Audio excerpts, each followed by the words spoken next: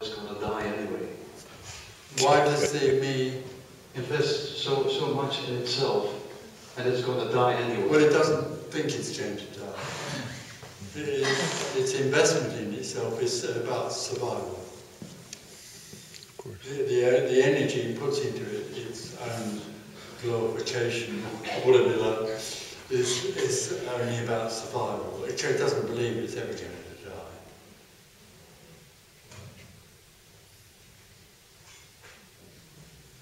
It doesn't want to die, so it hates this message. It'll try and find anything to avoid what's been suggested.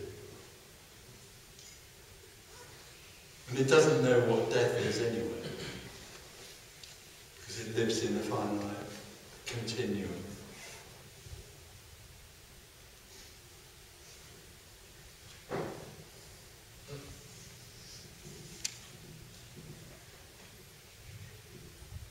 So actually, in the end, the seeker, the me seeker, doesn't even know what it's seeking. It has no idea. It's got a, I mean, when Tony Parsons was around it, Tony Parsons had a very definite idea about what enlightenment was about. It was certainly about being totally adored by all women. And some men. That was sort of on the side, really. And being glorified and having lots of fast cars.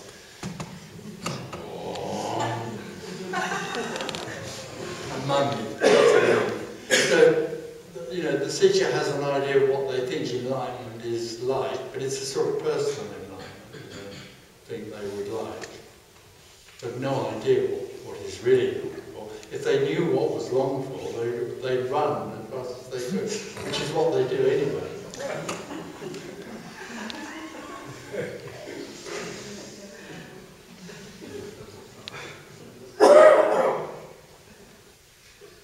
Would you say then that you're a kind of freak of nature?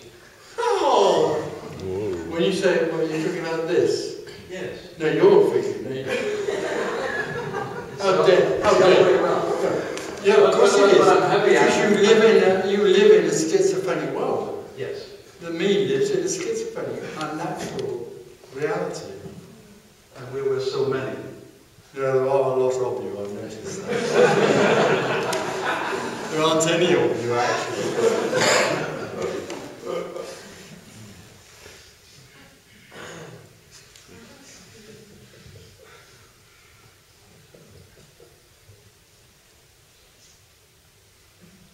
And everything around you is in the natural reality. Trees, everything. And animals. Animals don't have any sense of separation. They might answer a name or get used to eating dinner, and then for some people they almost seem as though they're human. But actually they might seem like that, but there's absolutely no sense of separation. They are all free. They are all simply being. Everything is simply being except the me.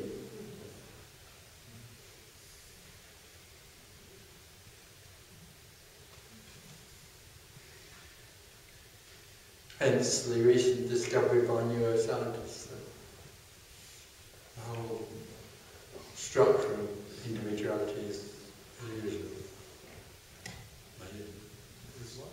Illusory. What isn't?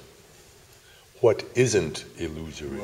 Well, in a sense, I think for me, the only illusion there really is the illusion of me, that it thinks it's real. Okay. Everything else is, you can't say the wall is illusory in a way, because it is and it isn't. In a way it's real and unreal, in that sense. But for practical purposes, you don't try to go through it. No.